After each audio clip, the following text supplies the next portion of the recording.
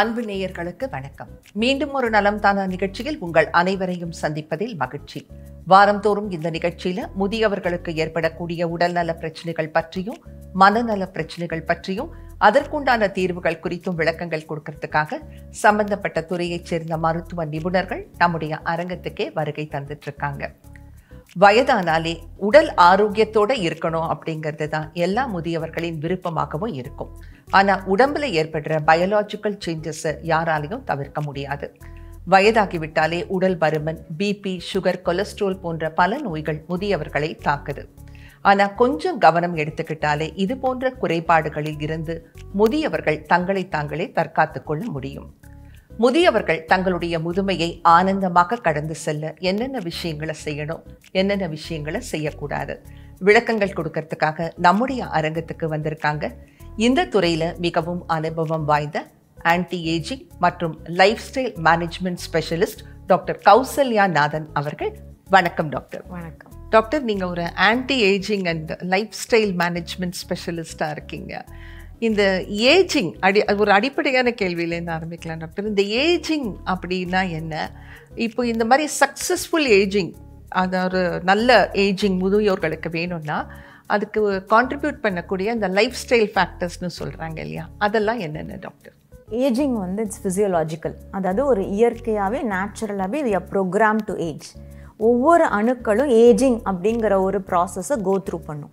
இது மல்டி ஃபேக்டோரல், அது ஒரே ஒரு விஷயத்தினால நடக்கக்கூடியது கிடையாது. ஏஜிங் இல்லை ஸ்பெசிஃபிக்காக ஜெனட்டிக் ஃபேக்டர்ஸ் இருக்கும், நம்மளோட ஆன்செஸ்ட்ரல் ஜெனட்டிக் ஃபேக்டர்ஸ் இருக்கும், லைஃப் ஸ்டைல் ஃபேக்டர்ஸ் இருக்கும், நம்ம எப்படி சாப்பிட்றோம், நம்ம எக்ஸசைஸ் எப்படி இருக்குது, எப்படி நம்ம we are taking care of a பாடிங்கிறது அது ஒரு லைஃப் ஸ்டைல் ஃபேக்டர்ஸ் இருக்கும்.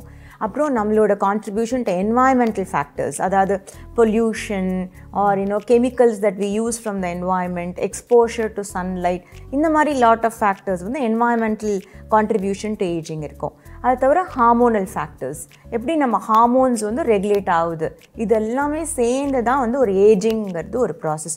It's a complex process. தோ இட்ஸ் நேச்சுரல், இது ரொம்ப காம்ப்ளெக்ஸாக நடக்கக்கூடிய ஒரு ப்ராசஸ் தான் இந்த ஏஜிங்கிறது. தோ ageing it's physiological.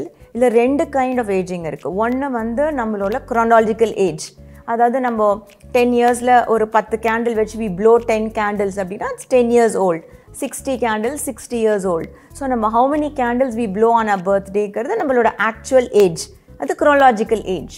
But there's something called biological age, inner age, நம்மளோட இன்டர்னல் ஏஜ் ஃபேக்டர் அப்படிங்கிறது வந்து அதுதான் நம்மளை இளமையாக நம்மளை தக்க வைக்கக்கூடியது, ஃபங்க்ஷனாலிட்டியை நல்லா வைக்கக்கூடியது. அந்த பயாலாஜிக்கல் ஏஜ் தான் நம்ம ரெகுலேட் பண்ணலாம், அதை நம்ம வந்து எப்படி பிளான் பண்ணி மேனேஜ் பண்ணலாம், how to take care of our self, நம்மளோட இன்டர்னல் ஏஜை நம்ம எப்படி ஹெல்த்தியாக கொண்டு போகிறது, கிரேஸ்ஃபுல்லாக கொண்டு போகிறது அப்படிங்கிறது தான் ஒரு positive attitude towards ageing. Doctor, ஏஜிங்கை பற்றி ரொம்ப அழகாக சொன்னீங்க. இப்போது முதியோர்கள் தங்களை ஆரோக்கியமாக வச்சுக்கணும், நல்லா இருக்கணும் அப்படின்னாக்கா அவங்களுக்கு வந்து இந்த நியூட்ரிஷன், அந்த ஊட்டச்சத்துங்கிறது சாப்பாட்டில் ரொம்ப முக்கியம் இல்லையா டாக்டர்? கண்டிப்பாக. எந்த மாதிரியான வழிமுறைகளை முதியோர்கள் பின்பற்ற வேண்டும்? உடல் ஆரோக்கியமாக இருக்கணும், நல்ல நியூட்ரிஷன் எடுத்துக்கணும்னா என்ன மாதிரியான உணவுகளை அவர்கள் உட்கொள்ள வேண்டும் டாக்டர்? உணவு, நியூட்ரிஷன் வந்து ரொம்ப இம்பார்ட்டண்ட். அதாவது நம்மளோட ஓவரால் ஹெல்த்துக்கு வந்து ரொம்ப இம்பார்ட்டண்ட். அண்ட் நிறைய ப்ரிவென்ஷன் ஆஃப் டிசீசஸ், கிரேஸ்ஃபுல் ஏஜிங்க்கு வந்து இட்ஸ் ஃபண்டமெண்டல். அதனால் அப்போ ரொம்ப கொஞ்சம் கேர்ஃபுல்லாக எக்ஸ்ட்ரா நியூட்ரிஷியஸாக எடுத்துக்கிறதுங்கிறது 60+ இருக்கிறவங்களுக்கு ரொம்ப ஒரு இம்பார்ட்டண்ட்டான ஃபேக்டர். ஃபஸ்ட்டு ப்ரைமரியாக வந்து எவ்ரி மீலில் ஒரு ப்ரோட்டீன் இருக்கணும். அந்த ப்ரோட்டீன் வந்து வெஜிடேரியன் சோர்ஸாகவும் இருக்கலாம், அண்ட் சிலவங்க இஃப் தேர் யூஸ் டு நான் வெஜிடேரியன் சோர்ஸஸ் அந்த சோர்ஸ்லையும் இருக்கலாம். பட் எவ்வளோ தூரம் முடியுமோ அவங்க வந்து வெஜிடேரியன் சோர்ஸ் கீப்பப் பண்ணாங்கன்னா அவங்க கட் ஹெல்த் நல்லாயிருக்கும். ஏன்னா ஒரு பாயிண்ட்டுக்கு மேலே வந்து என்சைம் செக்ரீஷன் வந்து இன்டெஸ்டைன்ஸில், லார்ஜ் இன்டெஸ்டைனில் குறைஞ்சிரும். அண்ட் மோஸ்ட் ஆஃப் இட் வந்து இந்த நான்வெஜ் சோர்ஸில் வரக்கூடிய ப்ரோட்டீன் லார்ஜ் இன்டெஸ்டைனில் தான் பிரேக் டவுன் ஆகி அதோட என்சைமேட்டிக் சேஞ்சஸ் அண்ட் அப்சார்ப்ஷன் வரும். ஸோ எவ்வளோ முடியுமோ அவங்க வெஜிடேரியன் சோர்ஸ் ஒரு 80% வச்சுட்டு ஒரு 20% வந்து protein can be from the நான் vegetarian source. Specifically white meet is healthier then red meat. அதாவது எக் ஒயிட்ஸ் எடுத்துக்கலாம், ஃபிஷ் மாதிரி எடுத்துக்கலாம். அதெல்லாம் வந்து மச் மோர் ஹோலிஸ்டிக் ப்ரோட்டீன் நம்ம சொல்லுவோம், ஹோல் ப்ரோட்டீன் அப்படின்னு சொல்லுவோம். அதை வந்து will be a better option. அது ஒன். ரெண்டாவது வந்து I always feel rice is better தென் வீட். அது வந்து எப்போவுமே சப்பாத்தி தான் டயபெட்டிஸ்க்கு பெட்டர், அந்த ஒரு மிஸ்கன்செப்ஷன் இருக்குது. ஏன்னா இதில் வந்து கோதுமையை வந்து டைஜஸ்ட் பண்ணுறது வந்து லார்ஜ் இன்டெஸ்டைன், அது பிரேக் டவுன் ஆகி அதில் இருக்கக்கூடிய ஒரு க்ளூட்டன்கிற ஒரு ப்ரோட்டீன் டைஜஸ்ட் ஆகிறதே நிறைய பேருக்கு கஷ்டமாக இருக்கும், கேஸ், ப்ளோட்டிங். ஏன்னா அவங்களுக்கு மொபிலிட்டி வேறு கொஞ்சம் குறைஞ்சிரும் இல்லையா கட் ஹெல்த்துக்கு. ஸோ அதனால் கட்டுக்கு பெஸ்ட்டு வந்து ரைஸ் தான். நல்ல well cooked over cooked rice வந்து ஈஸி டைஜஷனில் இருக்கும். ஸோ அதனால் கார்போஹைட்ரேட் வந்து ரொம்ப இம்பார்ட்டண்ட். எல்லாம் ரொம்ப கரைச்சிட்டாங்க கார்போஹைட்ரேட் அப்படின்னு சொன்னால் அவங்களுக்கு வந்து ஒரு மெமரியில் ஒரு இஷ்யூஸோ இல்லைனா ஒரு டயர்ட்னஸ், எப்பவும் டயர்டாக இருக்கும், இரிட்டபிளாக இருப்பாங்க. ஸோ அதனால் ரைஸை ரொம்ப கட் டவுன் பண்ணாமல் ஒரு பேலன்ஸ்டாக வச்சுக்கணும். அண்ட் தேர்ட் இம்பார்ட்டன்ட் பாயிண்ட் வந்து 2 vegetables a days with lunch is very important. பிரேக்ஃபாஸ்ட்டோட ஏதாவது ஒரு வெஜிடபிள் சாம்பாரில், இட்லி சாம்பாரில் எடுத்துக்கலாம். லன்ச்சில் வந்து ஒரு கூட்டு இல்லைன்னா ஒரு பொரியல், பச்சை காய்கறி, கீரை, ஆல் கைண்ட் ஆஃப் வெஜிடபிள்ஸ். எந்த ரெஸ்ட்ரிக்ஷனுமே வெஜிடபிள்ஸ்க்கு அவங்க வச்சுக்கணுங்கிற அவசியம் கிடையாது. பட் 2 cups ஆஃப் வெஜிடபிள்ஸ் வந்து will be ideal to get the nutrients, fibre எல்லாமே அவங்களுக்கு கிடைக்கிறதுக்கு வந்து ரொம்ப ஒரு ஐடியலான ஒரு விஷயமா இருக்கும். அண்ட் டின்னர் அப்படின்னு வரும்போது எவ்வளோ முடியுமோ டிஃபன் பேஸ்டாக இருந்ததுன்னா அவங்களுக்கு தூங்குறதுக்கு முன்னாடி இந்த digestion process will be better. Oil வந்து மாட்ரேஷனில் எடுத்துக்கலாம். குறைக்கணுங்கிற ரொம்ப கட் டவுன் பண்ணி ஆயிலே இல்லாமல் இருக்கணும் அப்படிங்கிறது ஹெல்தி கிடையாது. ஏன்னா ஃபேட் சால்யூபிள் விட்டமின்ஸ் இருக்குது. Fat is very important for நிறைய நம்மளோட பாடிலி ஃபங்க்ஷன்ஸ்க்கு. ஸோ அதனால் ஓரளவு வந்து ஆயில் இன்க்ளூட் பண்ணுறதும் இஸ் இம்பார்ட்டண்ட். அண்ட் குறிப்பாக வந்து அவங்க கட் டவுன் பண்ண வேண்டியது கான்ஷியஸாக சுகர் அண்ட் சால்ட். அந்த சுகர் அண்ட் சால்ட் வந்து அவங்களுக்கு எந்த விதத்துலையுமே ஒரு பாசிட்டிவ் இம்பேக்ட் கொடுக்காது. So half salt and Himalayan pink salt வச்சுக்கலாம், along with probably sugar replacements like honey or brown sugar or palm sugar, அந்த மாதிரி ஒரு alternatives, பட் கம்மியாக அது கூட ஒரு கம்மியாக எடுத்துக்கிட்டாங்க அப்படின்னு சொன்னாங்கன்னா ஓவராலாக அவங்களுக்கு வந்து ஒரு தேவையான நியூட்ரிஷன் டு கேரி அவுட் அவங்களோட டே டு டே ஃபங்க்ஷன் அவங்களுக்கு கிடச்சிடும். ஏன்னா வயதாக டாக்டர் இந்த எலும்பு மெலிதல், எலும்பு தேய்மானம் அப்படின்னு முதியோர்கள் கிட்ட நம்ம நிறைய கேள்விப்படுறோம் டாக்டர். இதை வந்து தவிர்க்கிறதுக்கு என்ன பண்ணணும் doctor? How to take care of their physical health? ரொம்ப நல்ல கொஸ்டின். ஏன்னா மெயினாக வந்து 2 விஷயம் இருக்குது, ஆஸ்டியோபீனியா அண்ட் ஆஸ்டியோபோரோசிஸ். ஆஸ்டியோபீனியாங்கிறது போனோட மினரல் கொஞ்சம் குறையும், பட் ஆனால் அது ரொம்ப சிவியரான கண்டிஷன் கிடையாது. பட் அதை கவனிக்காமல் விட்டுட்டோம் அப்படின்னா ஆஸ்டியோபோரோசிஸ் ஆகிடும்.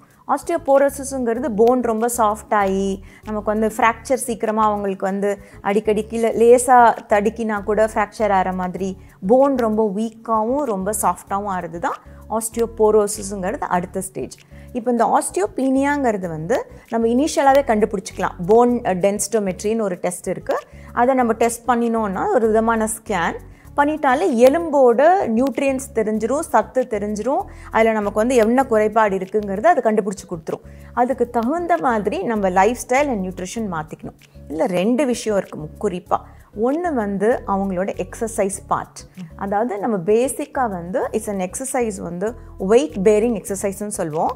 Walking, jogging or any form of sports, golf விளையாடலாம், டென்னிஸ் விளையாடலாம், இல்லை அவங்க பேரம்பேத்தியோடு அவங்க பார்க்கில் விளையாடுறது எது வேணால் இருக்கலாம். அந்த மாதிரி கொஞ்சம் வந்து ஒரு எக்ஸர்ஷனோடு இருக்கக்கூடிய ஒரு விதமான எக்ஸசைஸ் வந்து வெயிட் பேரிங், நம்ம ஓன் பாடி வெயிட்டை வச்சு நம்ம பண்ணக்கூடிய எக்ஸசைசஸ். இது வந்து அந்த ஆஸ்டியோபீனியா இருந்தால் கூட அது ஒரு பெரிய ஒரு ஸ்ட்ரென்த்தாக இருக்கும். ஏன்னா மசிலை நம்ம எவ்வளோ ஸ்ட்ராங்காக வைக்கிறோமோ அவ்வளோ தூரம் அது எலும்புக்கும் அது வந்து ஒரு ப்ரொடெக்ஷனாக அமையும். ஸோ ஏன்னா நம்ம எக்ஸசைஸ் பண்ணும்போது மசில்லேருந்து கூட ஒரு ஹோப் மாலிக்யூல்னு ஒன்று இருக்குது. அது வந்து இப்போ சயின்டிஸ்ட்லாம் ரொம்ப நிறைய ரிசர்ச் பண்ணிகிட்டு இருக்காங்க. அது பேர் ஹோப் மாலிக்யூல். நம்ம எக்ஸசைஸ் பண்ணும்போது மசில் ரிலீஸ் பண்ணும் அந்த மாலிக்யூலை. அது வந்து நமக்கு ஒரு விதமான ஒரு ஹாப்பினஸ்ஸு, ஸ்ட்ரென்த்து, நம்ம இம்யூனிட்டி எல்லாமே அது நமக்கு கொடுக்கக்கூடிய விஷயமா இருக்கும். ஸோ அதனால் எக்ஸசைஸுங்கிறது கண்டிப்பாக மேண்டிட்ரி. ஏன்னா ஏஜாக நம்ம குறைக்கக்கூடிய விஷயம் எக்ஸசைஸ். சாப்பாடு குறையாது, ஏறிட்டு போகும், ஆனால் எக்ஸசைஸை டோட்டலாக கம்மி பண்ணிவிடுவோம். ஆனால் அது இல்லாமல் ஃபிசிக்கலி ஆக்டிவாக வச்சுக்கிறதுங்கிறது ரொம்ப ஒரு இம்பார்ட்டண்ட்டான விஷயம். 2வது சப்ளிமெண்ட்ஸ் எடுக்கிறது அலாங் வித் டயட் நல்லா ஹெல்த்தியாக நம்ம எடுக்கிறது. லைக் நல்ல ப்ரோட்டீன், பால், கால்சியம், தேவையான கால்சியம், முருங்கைக்கீரை, இல்லைனா நிறைய ஆனியன், கார்லிக் அதெல்லாம் எடுத்துக்கலாம், broccoli, cauliflower, all kind of green leafy vegetables, பால் குடிக்கிறது, பாதாம், நட்ஸு, நட் மில்க் எடுத்துக்கலாம், seeds, sunflower seeds, pumpkin seeds, இந்த மாதிரி சீட்ஸ் எல்லாமும் அவங்க வந்து ஃபுட்டில் எடுத்துகிட்டு வரலாம். இதோட சப்ளிமெண்ட்ஸ் நான் கண்டிப்பாக எடுக்கணும்னு நான் சொல்வேன். ஏன்னா இன்றைக்கி 2 விஷயம். ஒன்று, நம்ம மண்ணிலேயே சத்து குறைஞ்சிருச்சு. 2வது வந்து நம்ம அவங்களுக்கு 60 வயசுக்கு அப்புறம் டைஜஷனும் அவங்களுக்கு கொஞ்சம் குறையும், டைஜஸ்டிவ் என்சைம்ஸும் கம்மியாக இருக்கும். அப்படிங்கும் போது ஒரு விதமான அப்சார்ப்ஷன் குறையிறனால சப்ளிமெண்ட்ஸ் தேவைப்படலாம். அதை நம்ம ஈஸியாக நம்ம எப்படி ஞாபகம் வச்சுக்கலாம்னா சீட்ஸ்னு ஞாபகம் வச்சுக்கலாம். CEEDS, எஸ்க்கு பதிலாக C வச்சுக்கோங்க, சீட்ஸ்னு ஞாபகம் வச்சுக்கோங்க. C ஃபஸ்ட்டு விட்டமின் C, அது ரொம்ப important. That's more for immunity, it's more anti ஆக்சிடென்ட்ஸ்க்கு வந்து ரொம்ப இம்பார்ட்டண்ட். E வந்து vitamin E. Vitamin E also is a very powerful anti accident. உங்கள் immunity, muscle health, muscle strength and skin, overall உங்கள் ஹார்ட்டோட health எல்லாத்துக்கும் vitamin E is very important. அதுக்கப்புறம் இன்னொரு E is enzymes. அதாவது நிறைய பேருக்கு வந்து டைஜஷனில் வந்து ப்ராப்ளம் இருக்கும். Digestive enzymes like probiotic R ப்ரீபயோட்டிக்னு சொல்லுவோம். அந்த மாதிரி அந்த கட் ஹெல்த்தை இம்ப்ரூவ் பண்ணுறதுக்கு எடுப்பாங்க. அது 3வது ஈயை நம்ம என்சைம்ஸ்னு வச்சுக்கலாம். அதுக்கப்புறம் டிங்கிறது vitamin D. Vitamin D supplements வந்து கால்சியமோடு சேர்ந்து நம்ம கொடுக்கறதுங்கிறது very very important. Calcium and vitamin D சேர்ந்து அவங்களுக்கு அந்த சப்ளிமெண்ட்ஸ் தேவைப்படும். லாஸ்ட்டாக வரக்கூடிய எஸ்ஸுங்கிறது செலினியம். செலினியம்ங்கிறது ஒரு இம்பார்ட்டண்ட்டான ஒரு மைக்ரோ நியூட்ரியன்ட். ஃபுட்டுலேருந்து நமக்கு நிறைய கிடைக்கிறது கிடையாது. அதனால் அது ஒரு லோ டோஸ் ஆஃப் அதோட சப்ளிமெண்டேஷனும் அவங்களுக்கு தேவைப்படலாம். இது ஜென்ரலாகவே எல்லாருமே வந்து ஒரு நார்மலாக இருக்கிறவங்க, வேறு எதுவும் ஹெல்த் ப்ராப்ளம் இல்லை, கிட்னி ப்ராப்ளம் இல்லை, வேறு அடிஷ்னல் மெடிக்கேஷன்ஸ் இல்லாதவங்க அவங்க ஃபிசிஷியனை கன்சல்ட் பண்ணிவிட்டு இதை அவங்க ரெகுலராக அவங்களோட சப்ளிமெண்ட்ஸில் இன்கார்பரேட் பண்ணிக்கலாம். இது பண்ணிட்டாலே கண்டிப்பாக அவங்களுக்கு அந்த இனிஷியலாக ஆஸ்டியோபீனியா இருந்தால் கூட ஆஸ்டியோபோரோசிஸ் வராமல் அவங்களால கண்டிப்பாக இதை வந்து பை அண்ட் லார்ஜ் ப்ரிவென்ட் பண்ண முடியும். டாக்டர், எலும்பு தேய்மானம், எலும்பு மெலிதல் பற்றி நிறைய விஷயங்கள் சொன்னீங்க. ஒரு வயதாகிவிட்டாலே சில சர்ஜரிஸ் வந்து ஒரு இன்றியமையாத விஷயங்கள் ஆகிடுது டாக்டர் நிறைய முதியோர்களுக்கு. குறிப்பாக சொல்லணுன்னா பைபாஸு, அப்புறம் கர்ப்பப்பை எடுத்தல், அதுக்கப்புறம் மூட்டு மாற்று அறுவை சிகிச்சை. ஸோ இதெல்லாம் முடிஞ்சிச்சுன்னா அவங்களுடைய லைஃப் ஸ்டைல் மாடிஃபிகேஷன் இந்த மாதிரி ஒரு மேஜர் சர்ஜரிக்கு அப்புறம் முதியோர்களுக்கு எப்படி இருக்கணும்? நல்ல கேள்வி. ஸோ இப்போ நம்ம ஆண்களுக்கு எடுத்துக்கிட்டோன்னா, இப்போ ஃபார் எக்ஸாம்பிள் நீங்கள் சொன்ன மாதிரி அந்த நீ ஜாயிண்ட் ரீப்ளேஸ்மெண்ட் வந்து ரொம்ப காமனாக இருக்குது. அண்ட் அவங்களுக்கு பைபாஸ் சர்ஜரியும் ரொம்ப வந்து காமன். உமனோட பைபாஸ் சர்ஜரி வந்து பர்சன்டேஜ் மென்க்கு வந்து அதிகமாக நம்ம பார்ப்போம். ஸோ இதுக்கப்புறம் ஃபஸ்ட்டு அவங்க என்ன லைஃப் ஸ்டைல் மாடிஃபிகேஷன்னா, அவங்களுக்கு 3 விஷயம் அவங்க ஆப்ரேட் பண்ணி வீட்டுக்கு வரும்போது இருக்கும். ஒன்று ஃபியர், இன்னொன்று வந்து இமோஷ்னல் ஹெல்த் கொஞ்சம் லோவாக இருக்கும், அண்ட் தெல் பி க்ரானிக் ஸ்ட்ரெஸ். ஏன்னா நம்ம ரெக்கவர் ஆகிடுவோமா அப்படிங்கிறது வந்து ஒரு ஸ்ட்ரெஸ்ஸாகவே அவங்களுக்கு இருக்கும். ஸோ இந்த 3 வந்து ஃபஸ்ட்டு அட்ரெஸ் பண்ணுறது நம்மளோட பேசிக் விஷயமா இருக்கும். அதுக்கு வந்து ரீஅஷூரன்ஸ், அதுக்கப்புறம் குழந்தைகளோட விளையாடுறது, அண்ட் ஃபேமிலியோட டைம் ஸ்பெண்ட் பண்ணுறது, ஒரு கதை புக்கு படிக்கிறது, ப்ரீதிங் எக்ஸசைஸ், யோகா, மெடிடேஷன், இது வந்து ஃபஸ்ட்டு ஸ்டேஜாக இருக்கணும். அது வந்துட்டாங்க அப்படின்னு சொன்னால் ப்ரீதிங் எக்ஸசைஸ் வந்து பைபாஸ்க்கு அப்புறம் ரொம்ப இம்பார்ட்டண்ட். ஏன்னா லங்கும் ஹார்ட்டும் இன்டர்கனெக்டட். லங்கோட சேர்ந்து அதோட ஃபங்க்ஷன் நல்லா இருக்கும் போது தான் ரெக்கவரி வந்து ஃபாஸ்ட்டாக இருக்கும். ஸோ அதனால் அதை வந்து அவங்க take care பண்ணிக்கிறதுங்கிறது important. Along with sleep. Sleep வந்து இஸ் வெரி இம்பார்ட்டண்ட். அந்த குவாலிட்டி ஆஃப் ஸ்லீப் வந்து ஓவர் அ பீரியட் குறைஞ்சிரும். சர்ஜரிக்கு அப்புறம் நிறைய பேருக்கு அது வந்து ரொம்பவே ஒரு ஃபியர்னால ரொம்ப டிப் ஆகிடும். அதனால் குவாலிட்டி ஆஃப் ஸ்லீப் வந்து நல்லா இருக்கிறதுக்கு அவங்க வந்து they need to take care. இது ஃபஸ்ட்டு ஸ்டெப். அதுக்கப்புறம் அவங்க கண்டிப்பாக அவங்களோட லைஃப் ஸ்டைல் சேஞ்சஸ் எடுத்துகிட்டு வரணும். ஒரு 6 வீக்ஸ்க்கு அப்புறம் வாக்கிங் போகிறது ரெகுலராக, அப்புறம் மார்னிங் எந்திரிக்கிறதுலேருந்து நைட் வரைக்கும் ஒரு பேட்டர்ன் வச்சுக்கிறது. அண்ட் போஸ்ட் பைபாஸ் சர்ஜரி வந்து வெயிட் கெயின் ஆகாமல் பார்த்துக்கணும். ஏன்னா வெயிட் கூடிக்கிட்டாங்க அப்படின்னு சொன்னால் திருப்பி ஹார்ட்டுக்கு இன்னொரு பேர்டன் ஆகிடும். அதனால் சப்போஸ் ஓவர் வெயிட்டாக இருக்கிறவங்க வெயிட் குறைக்கிறதுக்கு உண்டான எஃபர்ட் எடுத்து they have to take medical help and follow a weight loss regimen.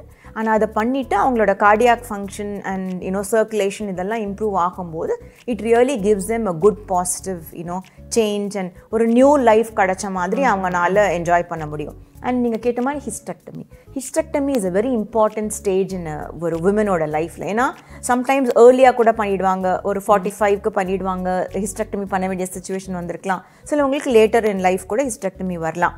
அப்படி வந்தால் it's a kind of a forced menopause.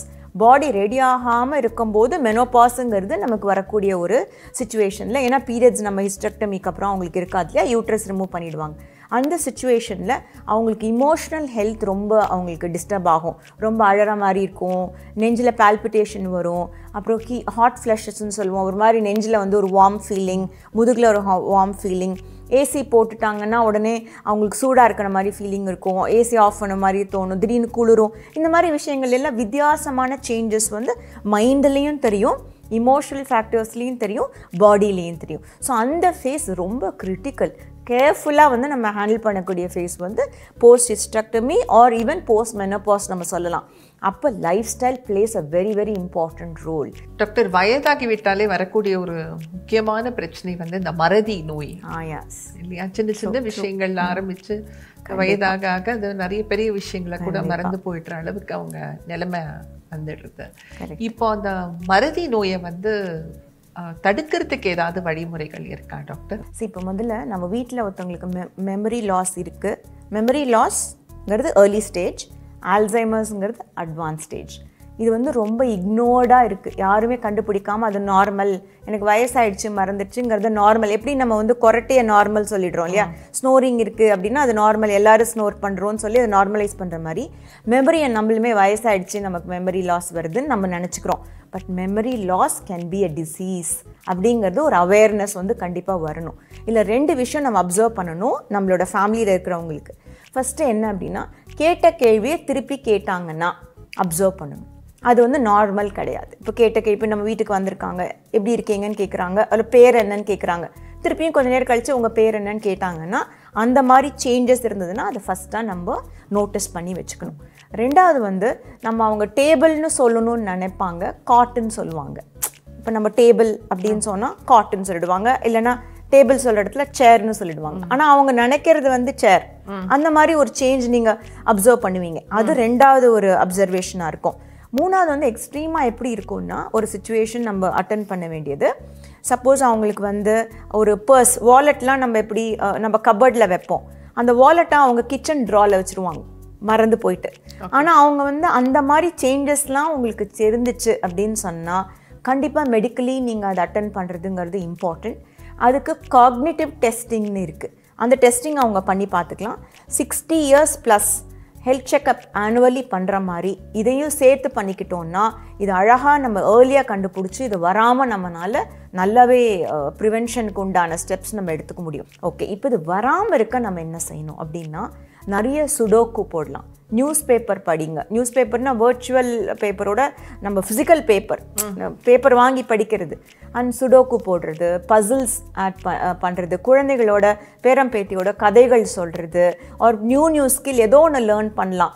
அதாவது அவங்க வந்து கார்டனிங்காக இருக்கலாம், இல்லைனா வந்து அவங்களுக்கு பெயிண்டிங்காக இருக்கலாம், இல்லை ஏதாவது ஒரு நியூ ஃபேக்டர் அவங்களுக்கு learn பண்ணிக்கிறதுங்கிறது very very important to keep the நியூரான்ஸில் நம்ம பிரெயினில் இருக்கிற நியூரான்ஸை ஆக்டிவாகவும் ஃபங்க்ஷனாக வைக்கிறது.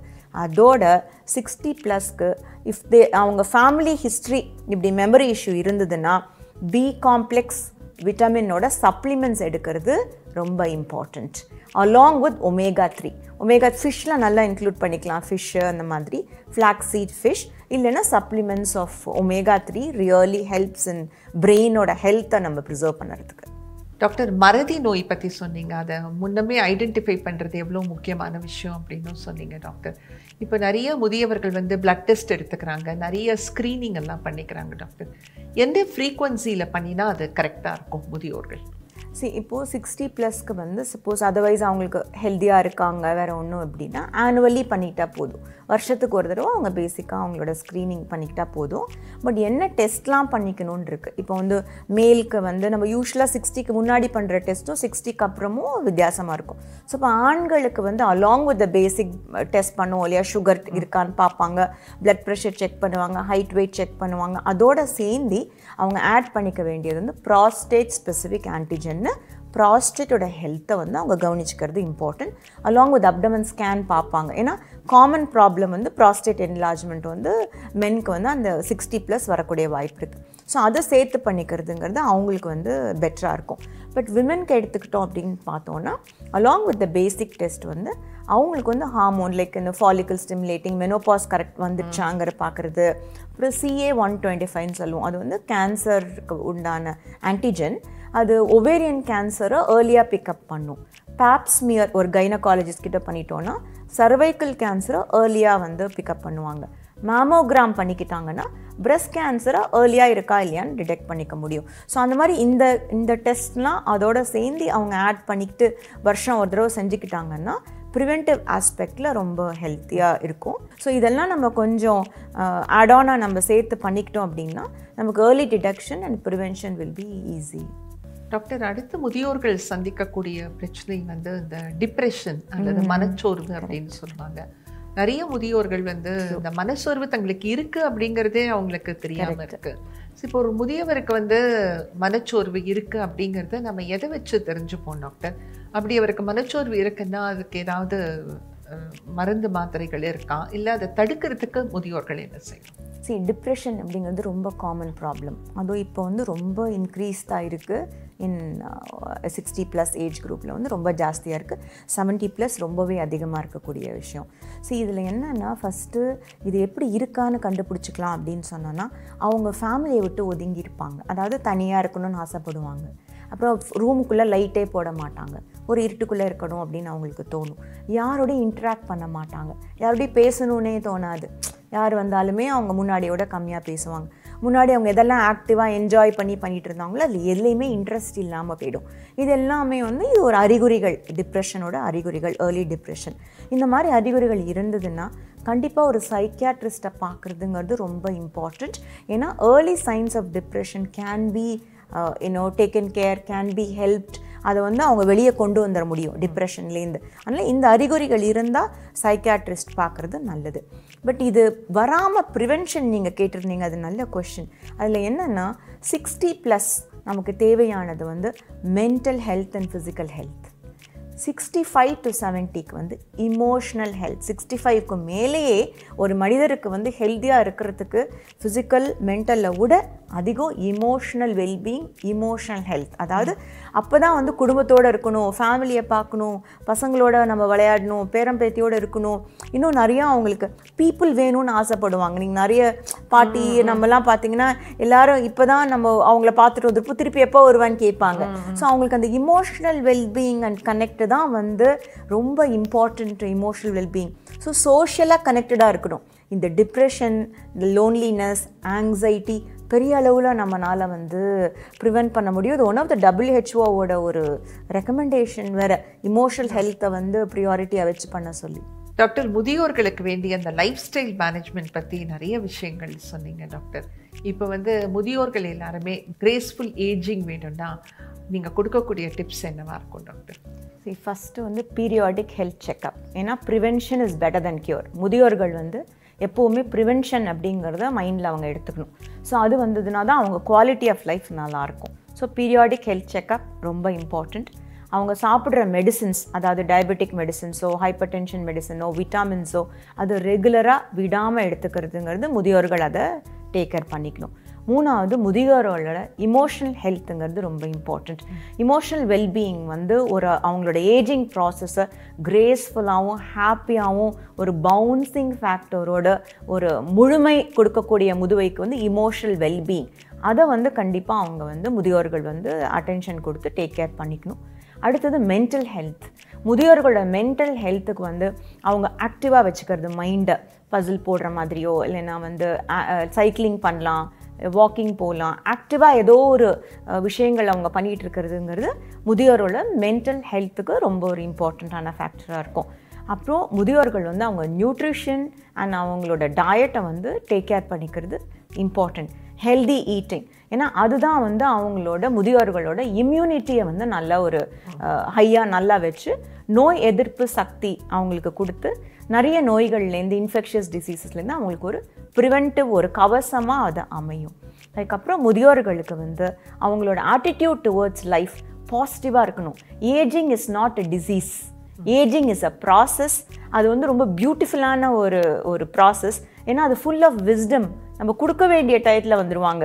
சரி, நம்ம லேர்ன் பண்ணதெல்லாம் நம்ம சொசைட்டிக்கு திருப்பி கொடுக்குறது, ஃபேமிலிக்கு திருப்பி கொடுக்குறது, குழந்தைகளுக்கு திருப்பி கொடுக்குற ஒரு ஸ்டேஜில் ஃபுல்லாக விஸ்டம்மை நிறைய ஷேர் பண்ணுங்கள். அது வந்து அவங்க எடுத்துக்கல, அதை பற்றி அவங்க மைண்ட் பண்ணிக்கக்கூடாது. பட் அவங்களோட நாலேஜ் அண்ட் எக்ஸ்பீரியன்ஸை அவங்க ஷேர் பண்ணிக்கணும் ஃப்ரெண்ட்ஸோட, ஃபேமிலியோட. அது வந்து அகெயின் அன் இம்பார்ட்டண்ட் ஆஸ்பெக்ட்.